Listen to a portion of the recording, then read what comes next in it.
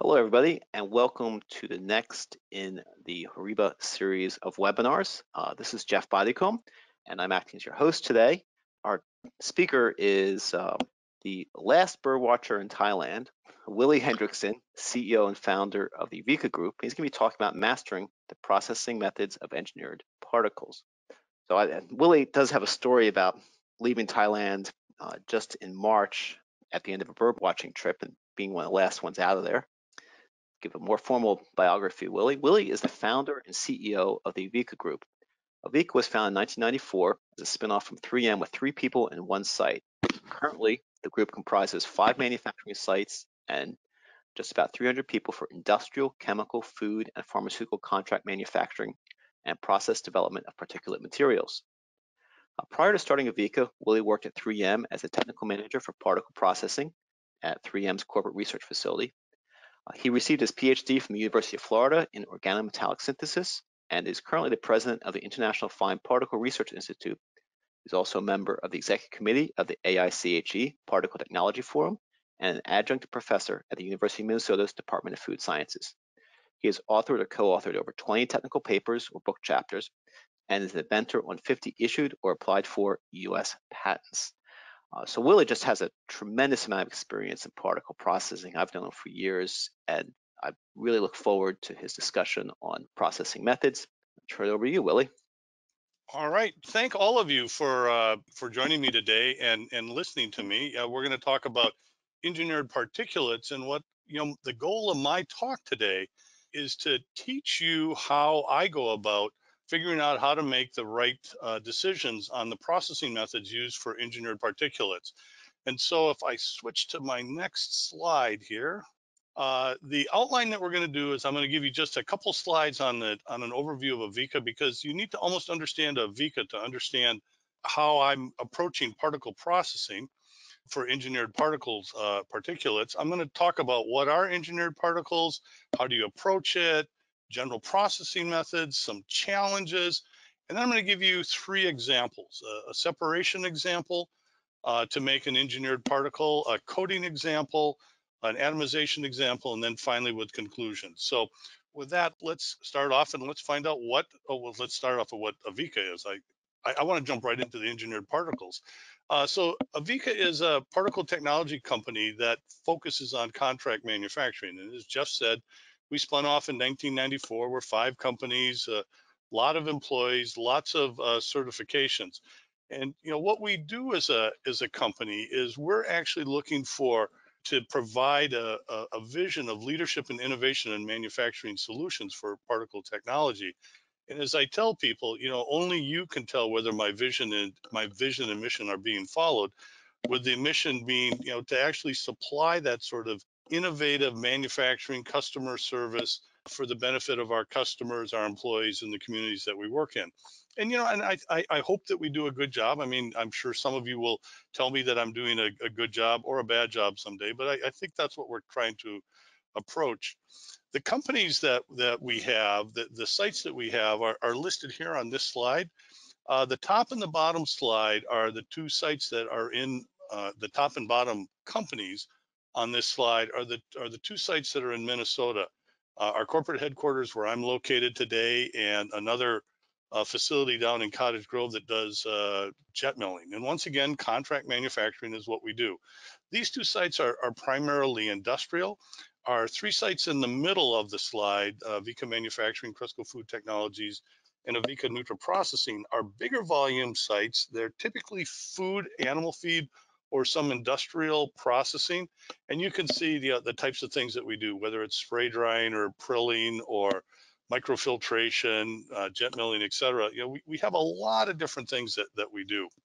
One of the things that as we kind of approach our problems, and this is one of the reasons that we have a long-term relationship with HORIBA, is that we are very dedicated and focused on doing a lot of particle characterization. So whether it's something like size analysis or surface area or flow characteristics, as we approach our problems, or we approach even contract manufacturing, we want to know what we're doing, how we're doing it, and making sure that we're actually doing it to the way that we think that we're doing it.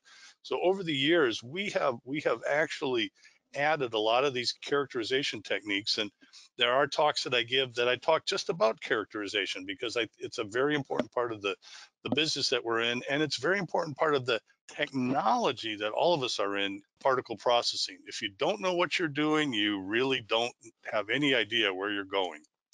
So let's talk about just what exactly I consider engineered particles, and how we are looking at this. So an engineered particle, in my mind, is something that we put a little bit of effort in to making it more controlled. So we might be controlling the size. So you could have an engineered particle that's simply something that's been screened to a tight distribution.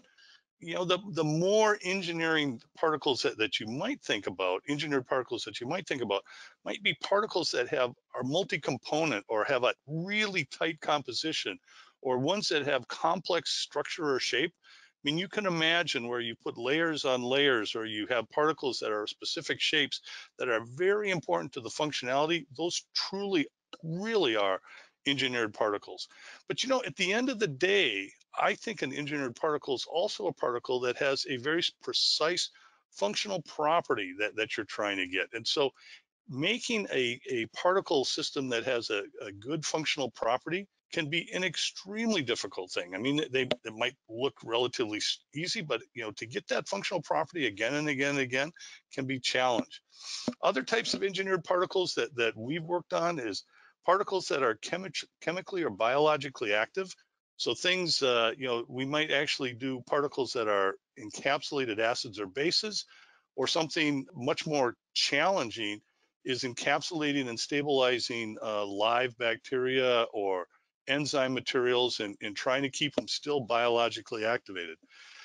And then finally, the one that people see a lot of engineered particulates in is controlled release. So a microencapsulated fragrance that has a release structure or a profile, a size, a melting point release, or whatever it is. These are all engineered particles.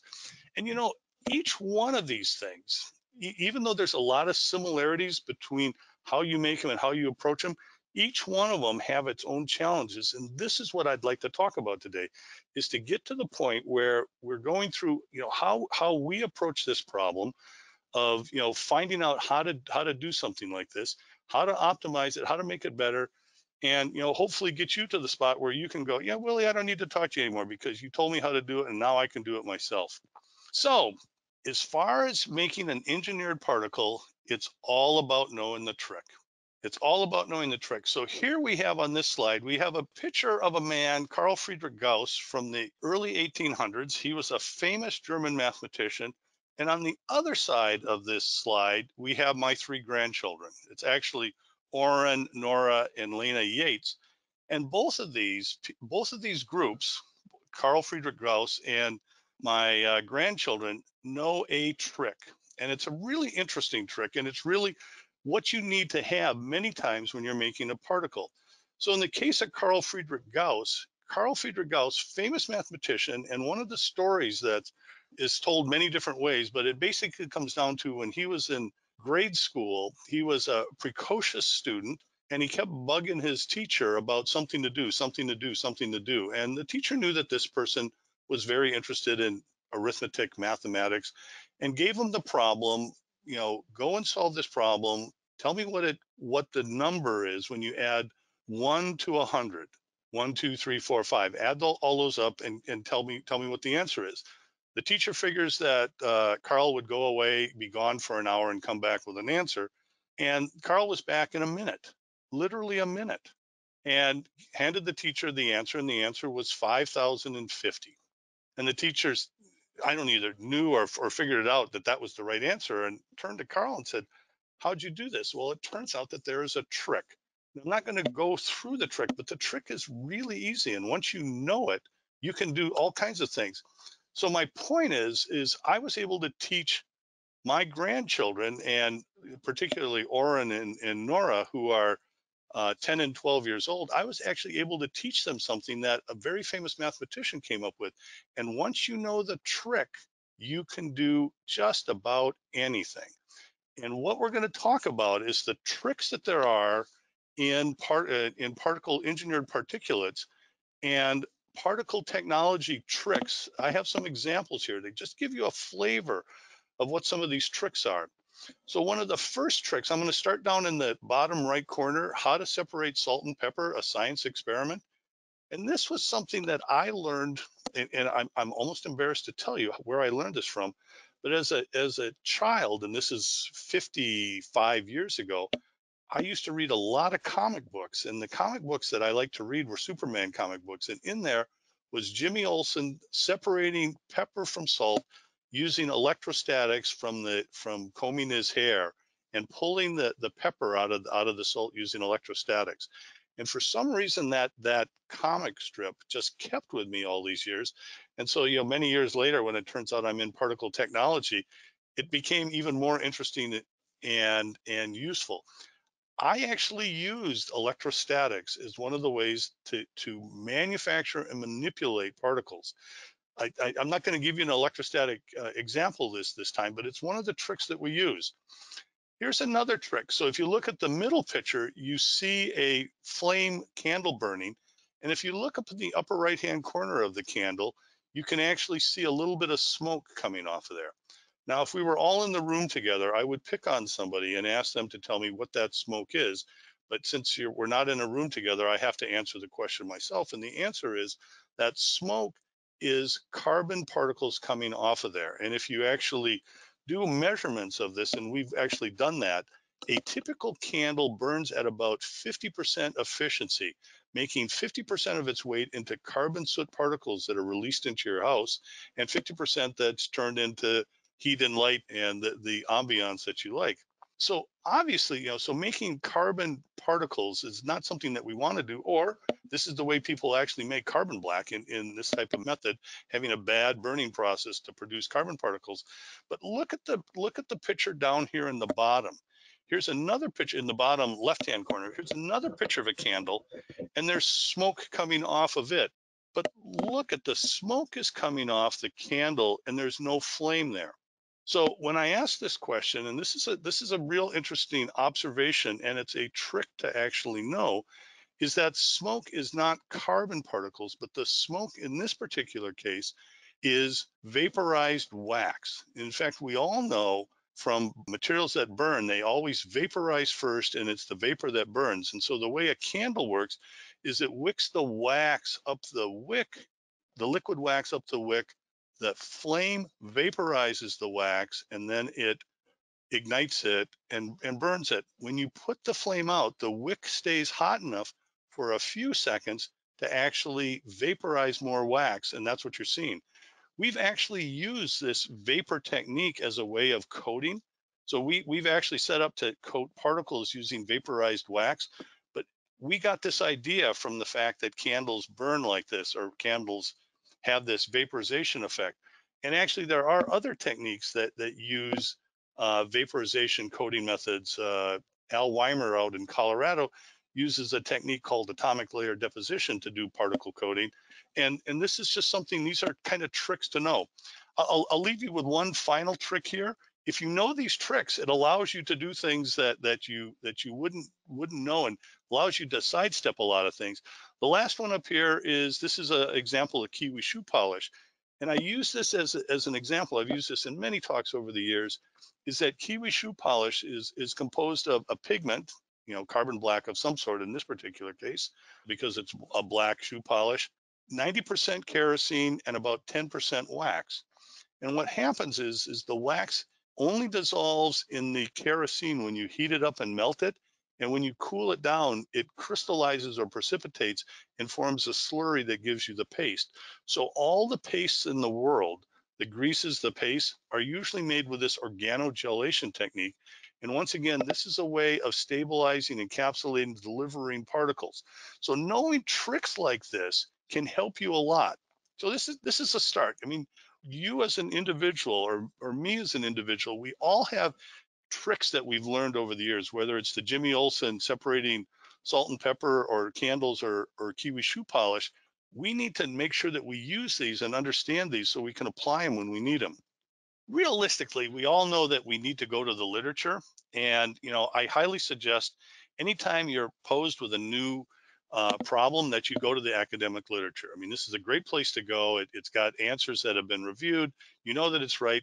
But I'll tell you, I like the academic literature a lot, but I like the patent literature even better. Number one, it's actually a how-to. I mean, patents are supposed to teach you how to do things.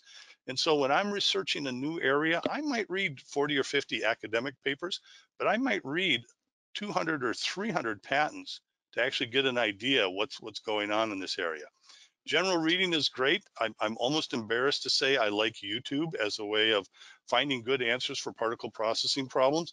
If you want a good YouTube to look at, Google on YouTube how to make marbles. It's an incredible particle processing operation. It's absolutely neat. And then I like how it's made. I mean, geez, is there a better show on TV than how it's made? I can learn more on that some days. Some days I don't learn anything, but I can learn a lot. The other pictures I have on the side here are examples of just knowing how particle processing is done in general. So just to talk about a couple of these up here, two of the most interesting things that I know from a particle processing standpoint is one is a photocopying machine.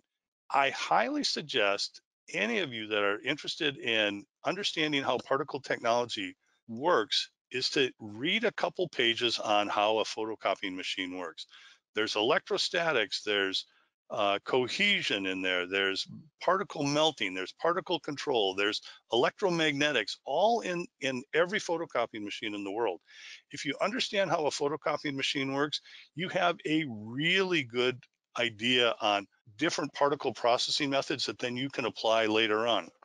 The other one I want to talk about, I'm trying to decide which one to talk about because I don't want to talk about them all, but I have a picture of bread here. Now, I don't necessarily think bread is a particle, but the manufacture of flour, if you have another particle process that you can learn, so you can get some knowledge and base in particle technology, I would highly suggest you look at how companies go through flour milling.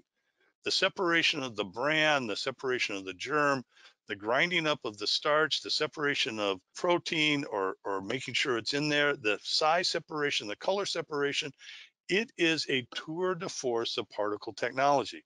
Knowing different particle technologies that are currently available, whether you get it on YouTube, how it's made, or you just happen to know, these are incredible sources. And if you have those, you can be better prepared to do particle engineering, engineered particulates, excuse me.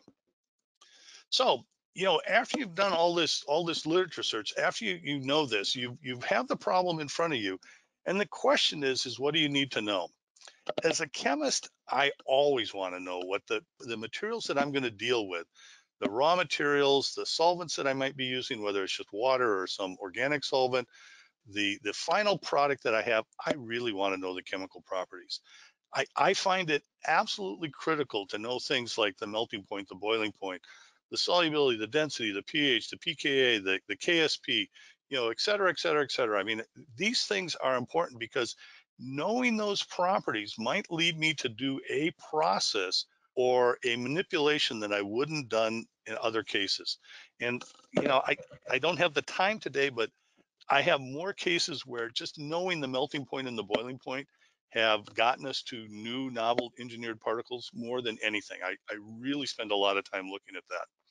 Obviously, if you're making particles, you need to know those functional properties of the engineered particulate that you're trying to work with.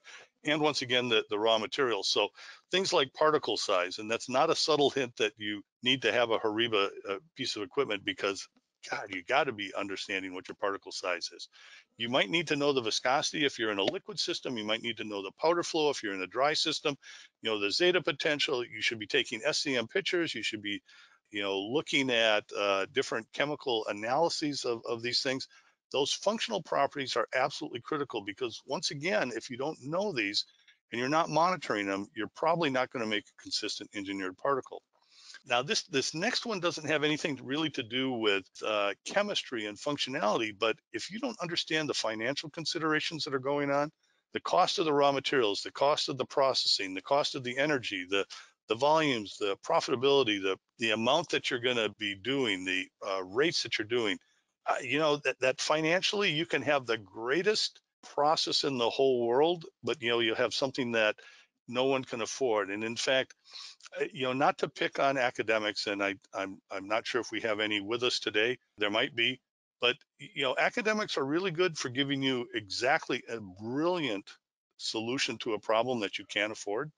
And this is, I think, the big difference between academics and industrial people is we are financially responsible, and we have to understand that even in the midst of trying to come up with a new material, we can come up with some crazy things, but at the end of the day, we really have to have that financial consideration under control. And finally, the last thing, and this one is you need to know what equipment that you have available. Because wouldn't it be nice if you had every piece of equipment at every size, so any idea that you come up with, you ready to go? Well, that would be nice, but the reality is we all have certain pieces of equipment that are available to us, either that we own, or we can go to a contract manufacturer, or maybe we can even buy. But at the end of the day, there's just some things that we don't have. And so knowing what you're going to use for a piece of equipment and knowing what you have available, this is an incredible important consideration when you're going through trying to decide how I'm going to make this new engineered particle. If you know all of these things, you might be able to make it work. But having said all this, there's what I call some processing dilemmas. You've gotten down the path, you've done some literature search, you've done some good understanding of what the materials are, you know what equipment that you have, but you always have these dilemmas that you're on. And just kind of playing off the previous slide, it's what I call the available equipment dilemma. This is what's available to you. You're going to have to figure out how to make it work. It could be size, it could be qualifications. You have a spray dryer and you want to dry ethanol in it. That might be a bad thing to do because your dryer isn't solvent rated. You have a furnace that can only go up to 500 degrees and you need 800 degrees. Well, you're going to have to figure out how to either make that work or how to get a new furnace to be able to do something. The second dilemma, and this is, I think, a very unique one to particle processing people, I call it the spray drying dilemma. And the spray drying dilemma, by my definition, this is my dilemma, is that many times people come to me and ask me to make a particle and they say, I just want you to spray dry this material, or I just want you to grind this material. And the spray drying dilemma is probably about 20 or 30% of the time when somebody comes to ask me to do a spray drying processing, the answer is really that it needs to be ground, because they're dissolving something and then spray drying it to get it to a small size when it would have been easier just to grind it. Or by the alternative is sometimes people will come and ask to have something ground, and the answer is really it should be spray dried, because they've already dried it in a tray. Now they're wanting to dry it. Why didn't you just spray dry it? So picking the right piece of equipment and not being pigeonholed, I think, is the right word into what the first word that comes out of somebody's mouth or even out of your head. Yeah, I should spray dry this. Well, no, I might want to grind it. I might want to granulate it. I might want to do something else.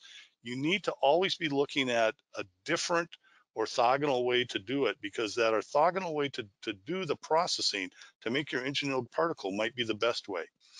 The mass balance dilemma, let me give you an example. Right now in the world, everybody not everybody, but many people are very interested in vegetable protein to make things like the Impossible Burger. And separating protein from vegetable sources, separating protein from peas, for example. Typically, this is always done by you take a pea flour that's typically 25% protein, you dissolve it up in water, you centrifuge off the stuff that doesn't dissolve, or the stuff that dissolves, or whatever it is, you're keeping one fraction or the other, and then you end up spray drying of this material. Well, the mass balance dilemma comes in two ways.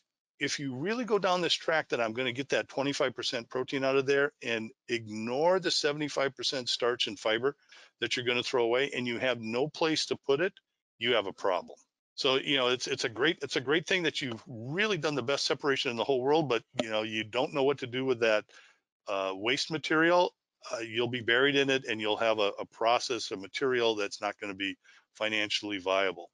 The other mass balance problem is, and people seem to forget about this, particularly when you start out with a small scale, is that I'm going to dissolve something up, I'm going to wash it, I'm going to filter it, I'm going to grind it, I'm going to spray dry it, whatever it is, they end up needing to use so much water, and this is just an example, they end up needing to use so much water that the process might be practical on a lab scale because you can deal with it, but not practical when you're dealing with millions of gallons of water a day that you need to throw away. And so this mass balance, understanding that mass balance is absolutely critical. And finally, the scalability dilemma, and up in here, these two pictures I have are two distillation columns. You can see there's a small difference in size, and what might be useful in one scale is not going to necessarily be useful in another scale.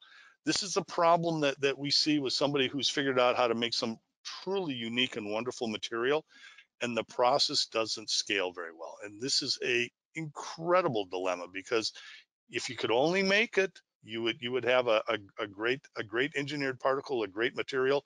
But if you can't make it because the scaling isn't right, oh, that's a disaster.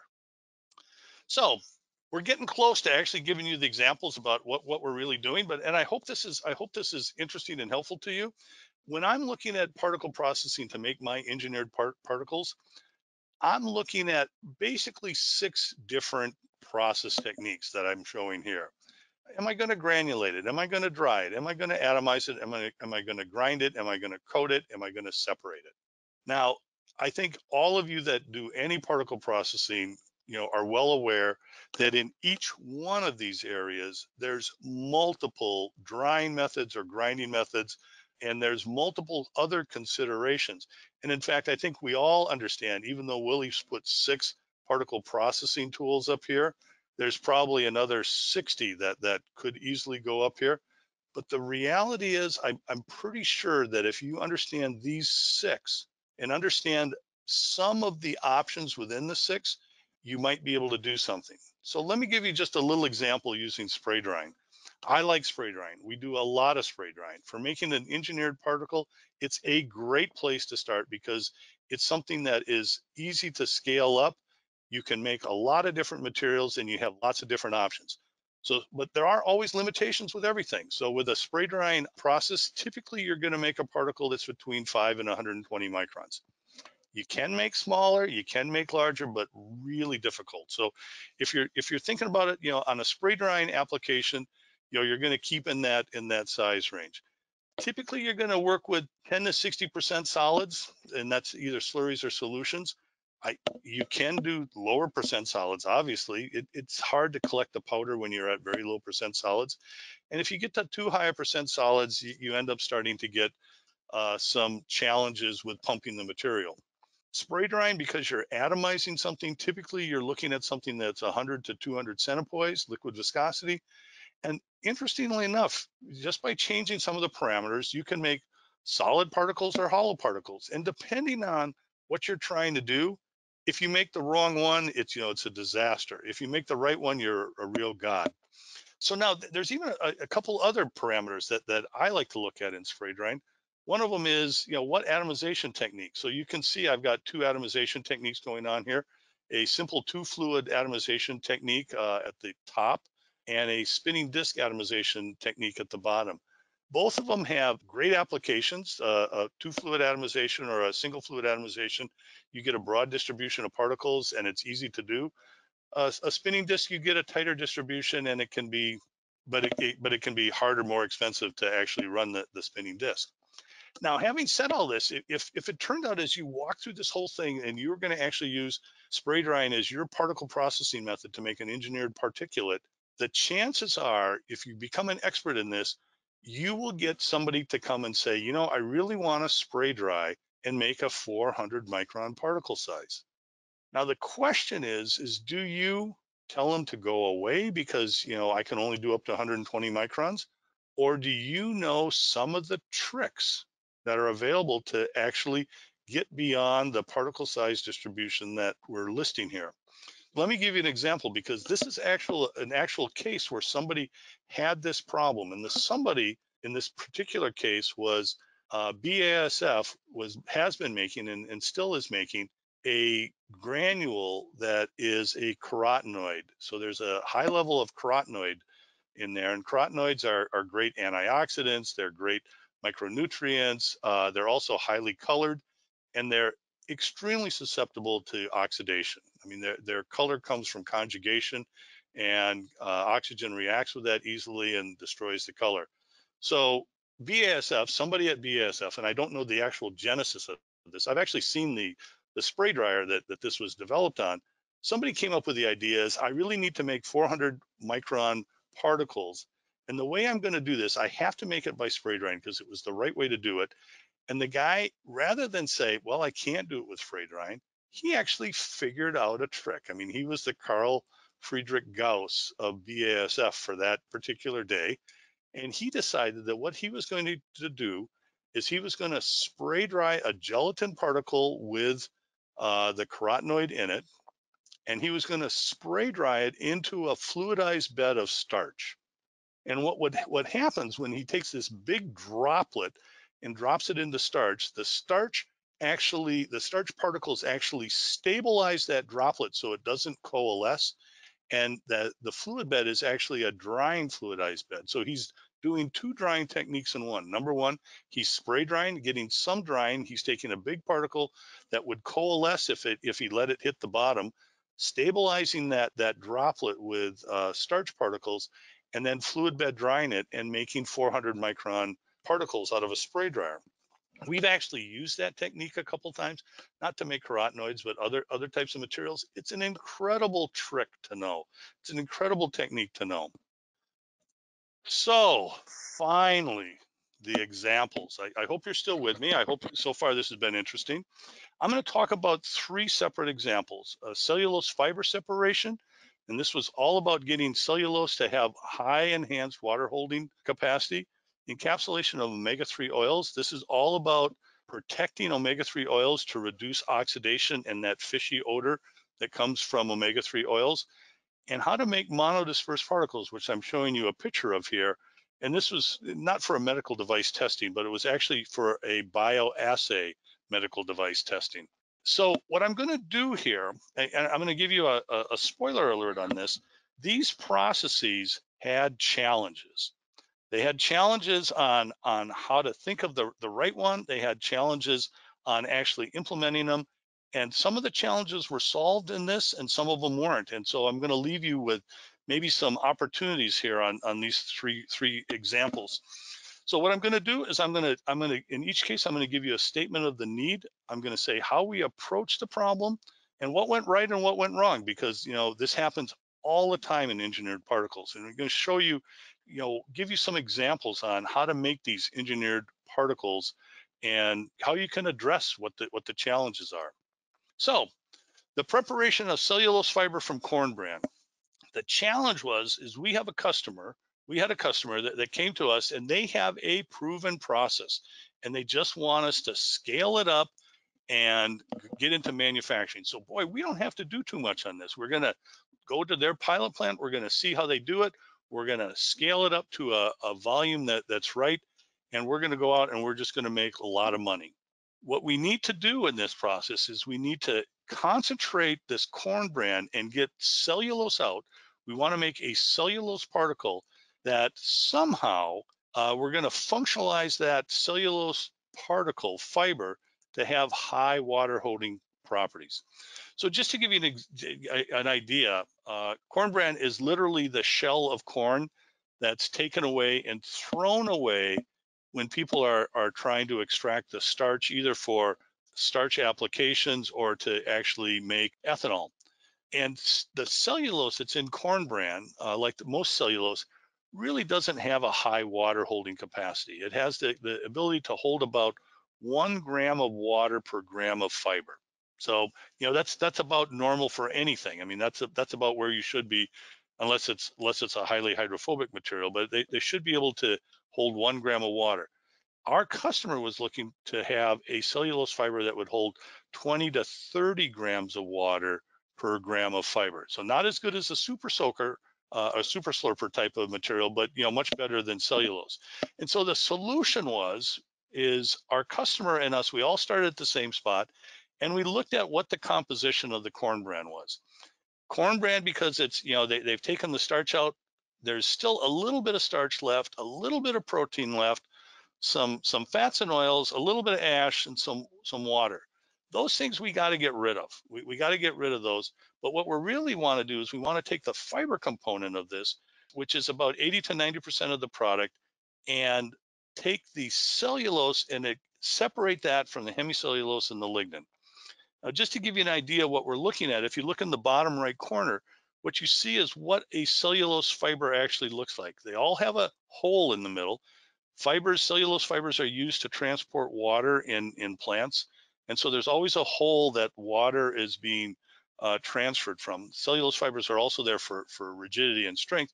And the rigidity and strength comes from a 3-layer structure of cellulose fibers wrapped around this central core, the central lumen.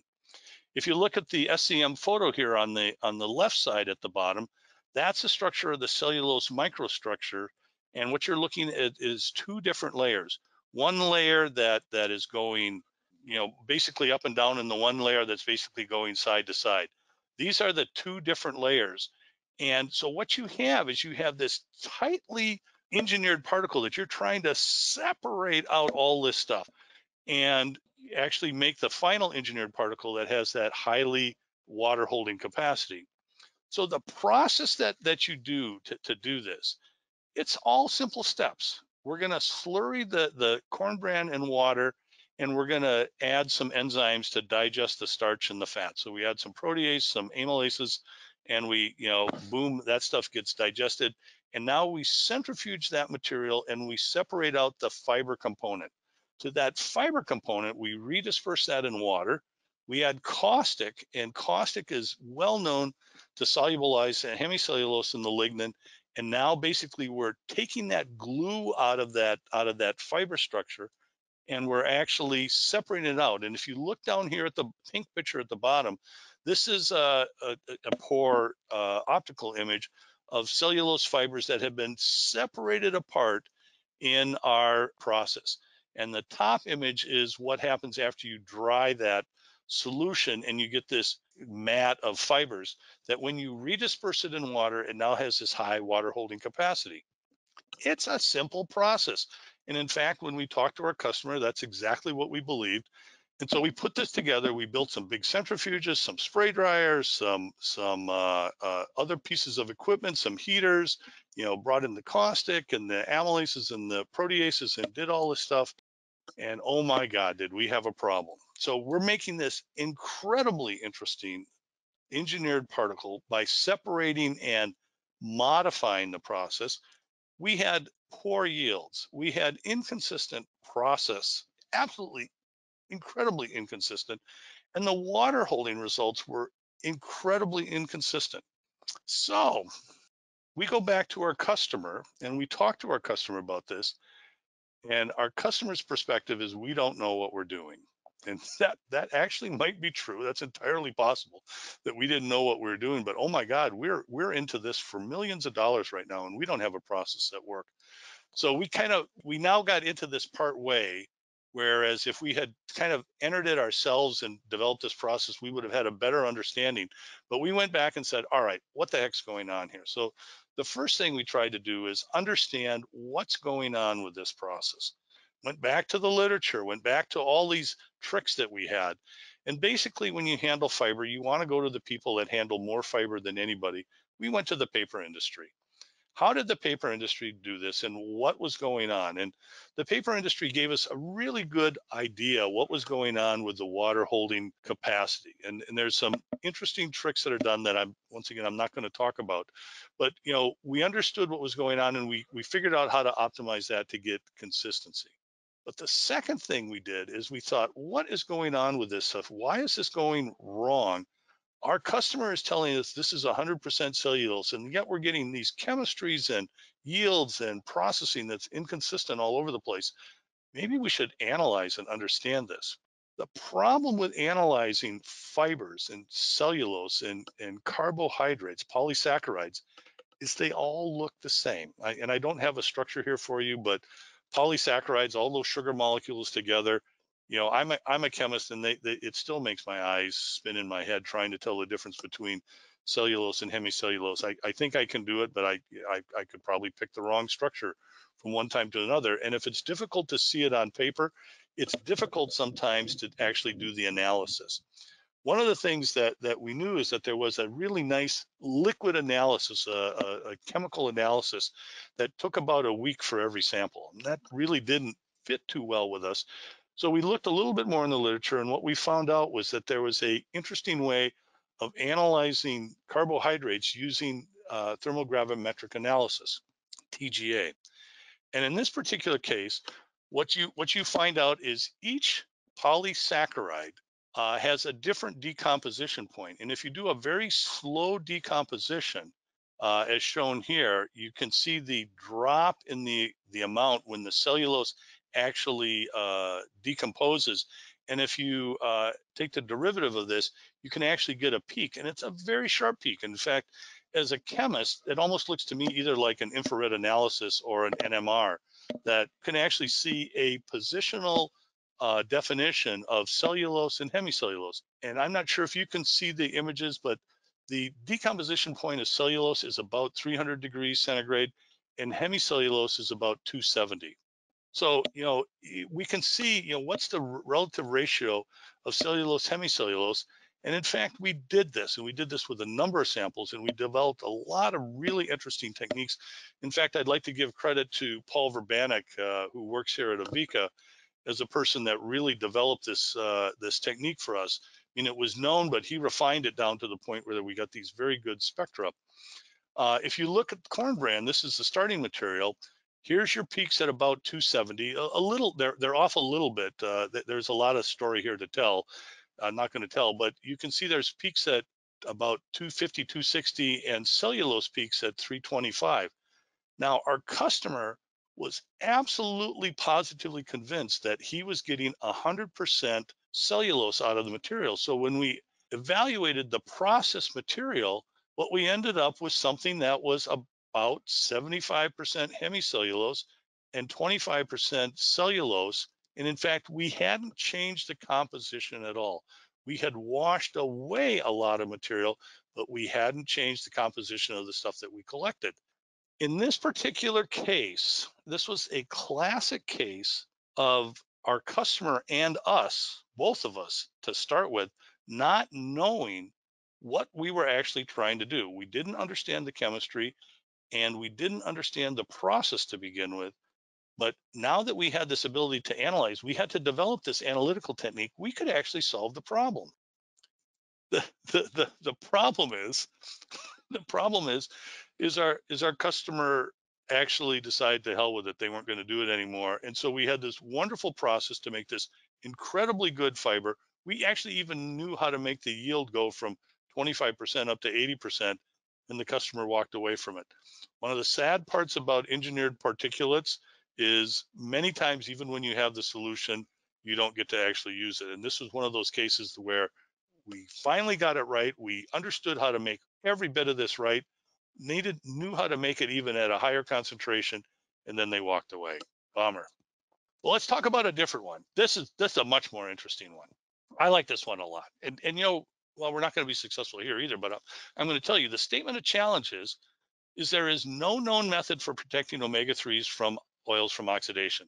So if you go and buy a sample of omega-3 oil that's been encapsulated, microencapsulated, not in a gelatin cap, but microencapsulated, it's beautiful so long as you don't expose it to air, because the air will go right through that shell and actually oxidize the oil, and now you have a fishy smelling oil.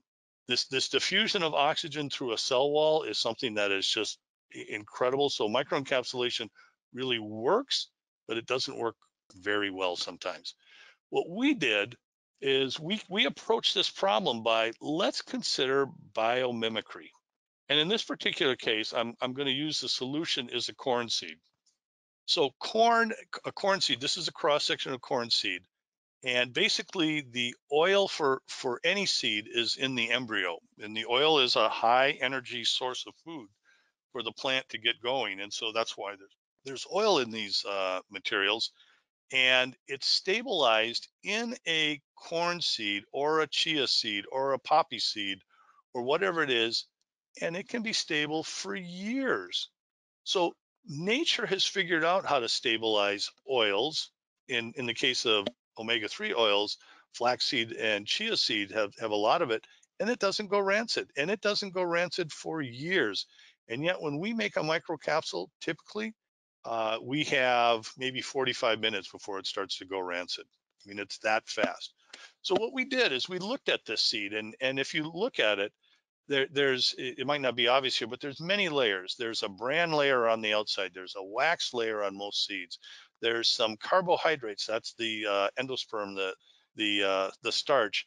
There's different sort of structures within here. And in fact, all oil is held in these very small vesicles that are comprised of phospholipids and particular proteins called oleosins that stabilize the phospholipids. And so what we thought is, let's create a mimicked seed, and if a seed can handle it for years, maybe we can make the same thing. So this was a real thought about looking to where somebody might have solved it. You know, that nature has solved this problem, and can we come up with a structure and a process to actually make it? So our proposed structure is to have our oil core, have that organelle shell on the outside. That's that oleosin phospholipid shell. Put some stabilizing alginate on the outside. Put some carbohydrates with the protein and fiber, and finally coat it with a fat fiber shell. And we actually went through and made this particle to actually come up with a microencapsulated oil. And in one sense, we were successful because we were as good as the standard methods. We were as good as industry standards. We weren't better. So technically, we actually made the structure. From a functional standpoint, we were as good, but not as good as seeds, but as good as the industry standards. And so, you know, we were a success. I mean, I'm going to call us a success in coming up with the realization that there is a structure out there that stabilizes omega-3s. We actually made a structure that tried to mimic it as best that we could in a true engineered particulate multi-layer structure, but we didn't quite get there.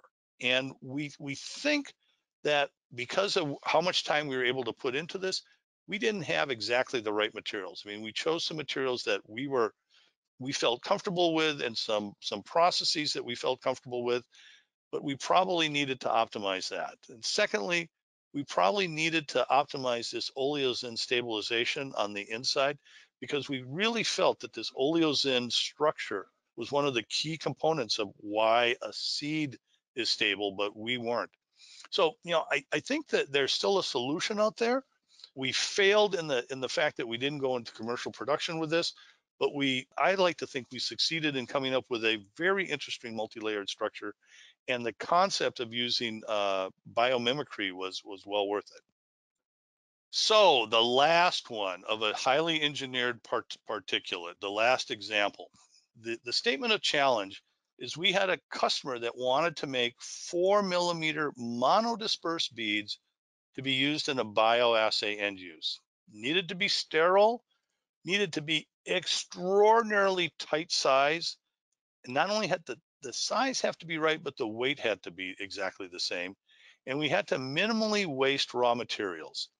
So just think about it. This last one here, if I was just able to grind up material to, you know, whatever that size and weight distribution is for 4 millimeters and however many milligrams, I can't remember, maybe it was 30 milligrams for that size bead, I could just grind it up and throw away 99% of it and finally get the right size and weight for all of these, and I'd be okay. But, you know, I couldn't do that. We had to have a way to make this. For us, the solution was prilling. And I'm going to explain what prilling is in just a second. And we're going to do it in a different way than people normally do it. We're going to do it in underwater formation and cooling, and you'll understand why. And we needed to develop a new atomization method. So, you know, we had an idea, you know, we knew how to do some of this, but we had to really expand the process windows in this underwater and atomization process to get this tight distribution. So prilling is making beads directly from a liquid. So typically what you do is you'll make it from meltable materials. So hydrogenated oils, waxes, polylactic acids, phytosterols, materials that will melt and have a low viscosity. And low viscosity is very critical here, because what we're going to do is we're going to take this melt. So imagine that we're taking candle wax, we're atomizing it, and then we're cooling it down. So we're not drying it, we're just cooling it down, and we can make beads that, as you see over here. These are beads that we made for a cosmetic application where they, different colors are important. Not necessarily to me, but it was to the application. And this has some really neat properties. It's nicely spherical. You're making it in the 10 to 2000 microns, 10 microns to 2 millimeters, and you can make a lot of it if you want. You can make a little of it. So it's a really interesting process. But the challenge is, in prilling, typically we're atomizing at the top of a chamber, and we're allowing that liquid droplet to fall, cool, freeze, and by the time it hits the bottom, it's solid enough to bounce and not splat. Obviously, if it splats, we don't get a round bead and we don't get separate particles. So the bigger the bead you get, the taller your tower gets. And in fact, to make a 4 millimeter bead, I'd need a tower that was about 100 feet tall. Now, I don't have a 100-foot tall tower. That goes back to my equipment dilemma. I don't have it. So what am I going to do? In this particular case, rather than build a big tower and try to do this, what we did, well, and here's just an example of spraying and collecting. We don't even need to look at this here. What we did is we took melted wax and we atomized it in water. So it's hot water down here. The beads float to the top, and we put cooler water up at the top, and they freeze, and we collect them from the top. Kind of a lava lamp application where we're using that lower density and rise. If we were actually using a wax that had a higher density than 1, we'd have prilled from the top, we'd have let it fall to the bottom, and we'd have collected from the bottom. In this particular case, making 4 millimeter beads is not easy, because you have to have a very special nozzle. So we had to develop a special nozzle also. So we got a special nozzle to develop that gives us uniform beads that can operate underwater. We have to get to the right size. We have to keep it hot enough to start with, because if we cool it down here, we'll just freeze our nozzle and we'll be done. And if it's too hot up here, we'll just have liquid droplets that are going to all coagulate together. So a real balance of temperature and atomization to come up with this. So let me show you what it actually looks like. So this is a picture of it, actually, of the process of what that simple diagram looks like in the lab.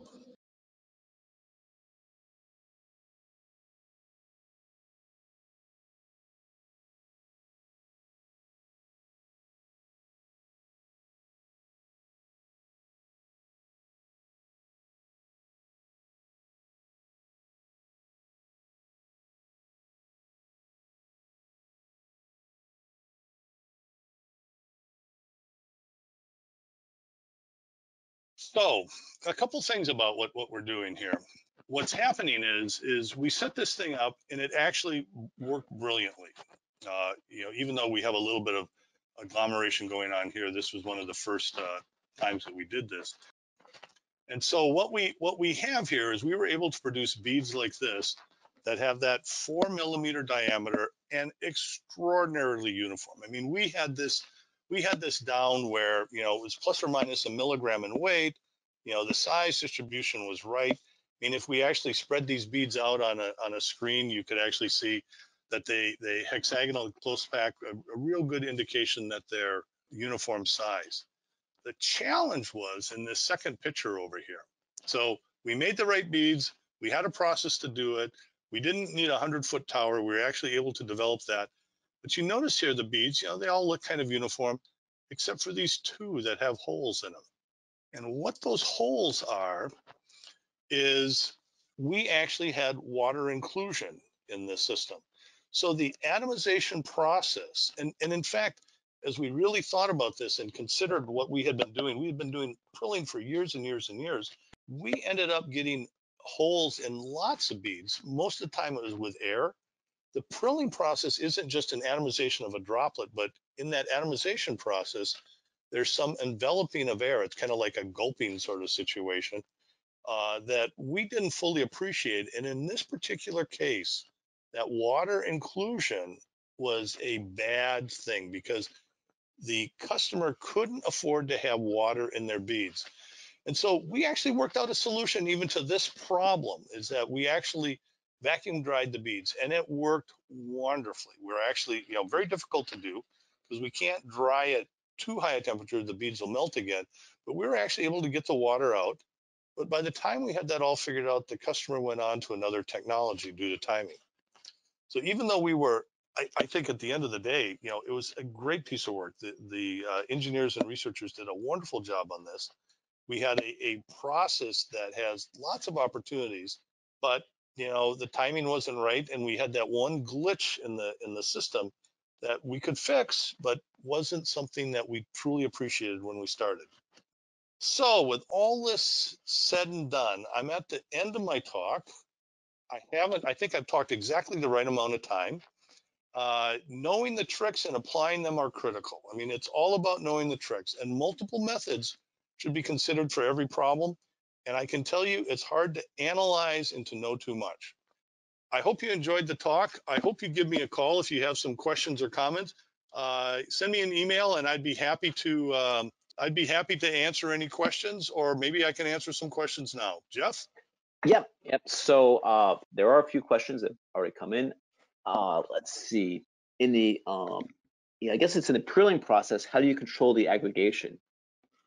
Typically, that's a good question. Typically, we don't have aggregation in a prilling process. I mean, we're doing this at such dilute methods that we don't have that. But if you do it too hot, you can actually get aggregation. But the way that we do it, we know how to control that, and we don't typically see it. Okay. Do you remember the melting point of the wax and the temperature of the process? I believe that wax was about 80 degrees centigrade. I could be wrong, but it's easy to do waxes that range anywhere from about 60 degrees centigrade. If you get too low, it's hard to freeze them. And I believe we've done materials, not underwater prilling, but just other prilling, where we've done materials that have melting points as high as 200 degrees centigrade. Okay. Next question.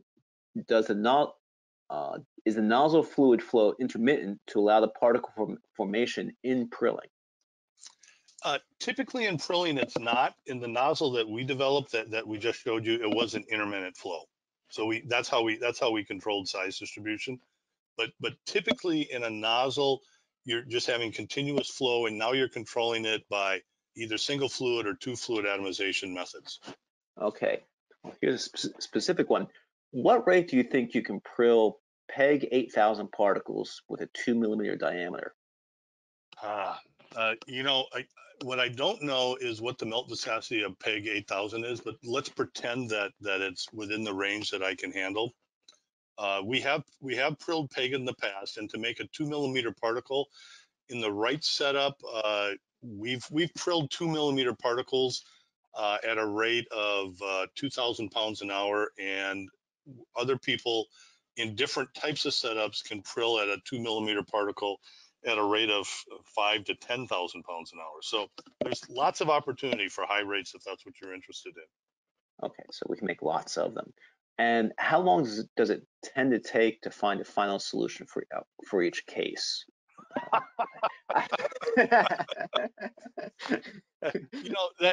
I'm laughing not because it's a bad question. I'm laughing because it's a great question. At the end of the day, when somebody comes to us and asks for these things, some of the solutions, because we've done this so many times, and not just me, but the people here at Avica, we've done this so many times, it's almost like Malcolm Gladwell and Blink. You can just look at it and you know the answer instantaneously. So the solution to get to that solution might be as quick as the discussion itself. I mean, it definitely happens. But some of the solutions, like the microencapsulation of the omega-3 oils, well, we worked on that for 6 months and we didn't get the answer. And we probably have, if the answer is possible, it would probably take, a lot more time to get to it. So instantaneously to a long time. How about that for a good answer? That works for me. Yeah. Okay. Can underwater prilling produce 100 micron particles? And can the water include solvents that dry onto the surface of the particle? Wow. That's a great question. The answer would be yes. I mean, I could see a way to do it. I could see a way of adding. I mean, what your question, so number one, can you get a smaller size? And the answer is yes. And you would only do that because of that you're trying to put something on the surface at the same time, would be my guess. Otherwise, 100 micron particles, we just do that in air. But if we need to add something at the same time, if we can get it miscible, soluble, emulsified in water, and it can actually interact with that surface, the answer is we probably could add different things and come up with a new way of producing a particle, an engineered particle in a one-step process. It's a very good idea. I like it. Yeah, I'll add as a comment because I've seen your plant that Willie has some other tricks for adding to particle surfaces that are kind of unique.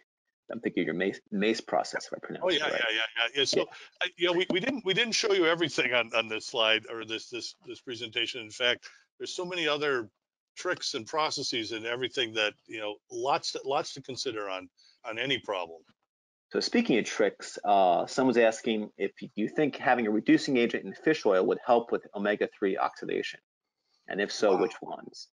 Well, I mean, in one sense, people do put reducing agents in. They're called antioxidants, right? Mm-hmm.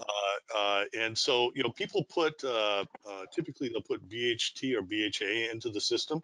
The interesting thing about that for omega-3s, if you put too much of it, the antioxidant, the BHA, BHT, can become what's called a pro-oxidant. So, there are things to add. I mean, depending on the material, if you're going to eat it, add something like BHA, BHT, commonly added, but it doesn't necessarily solve all the problem because no matter how much you add, you eventually run out of it, and then the oxygen still keeps on coming. Yep. Okay, well, I think that kind of wraps things up for now. Once again, if you have any questions, reach out to us online or call Willie at the phone number and email that is on the slide there, and we'll see if we can help you out or provide some more answers. With that, thank you very much, everybody. Thank you. Okay, thanks. Bye for now.